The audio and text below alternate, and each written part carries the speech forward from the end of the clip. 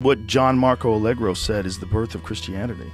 He said it was all about psilocybin mushrooms. He was this guy who was an ordained minister who became agnostic as he was studying theology. He was one of the people that was hired to decipher the Dead Sea Scrolls. For 14 years, this guy worked on the Dead Sea Scrolls, and then he wrote this book, The Sacred Mushroom and the Cross. And in the book, he was saying this was all about consumption of psychedelic mushrooms and fertility rituals. That's what these original stories were about. He believed that the word Christ came from an ancient Sumerian word that meant a mushroom covered in God's semen. So people thought that when it rained, it was God coming on the earth. Right. And then these mushrooms would rise out, because you know how quick mushrooms grow. They pop up And then quick, they would eat these mushrooms and trip balls. So of course, they thought that this was, they were in contact with God through this gift. Yeah, God's medicine right there. Maybe they were right.